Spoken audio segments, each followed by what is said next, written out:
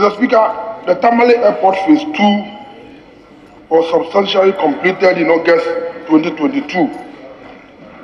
Subsequently, operational readiness and transfer program commenced in August 2022 to ensure that potential risks involved in the transition process from construction to operational phase were carefully managed in order to avoid poor startup performance that can negatively impact the image of the country.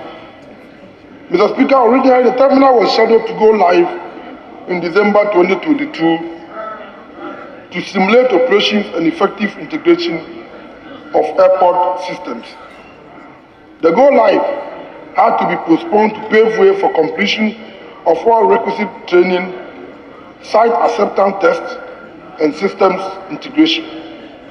Mr. Speaker, I wish to inform this August House that having completed all these, the go live for operationalization of the new terminal building is scheduled for 31st July 2023.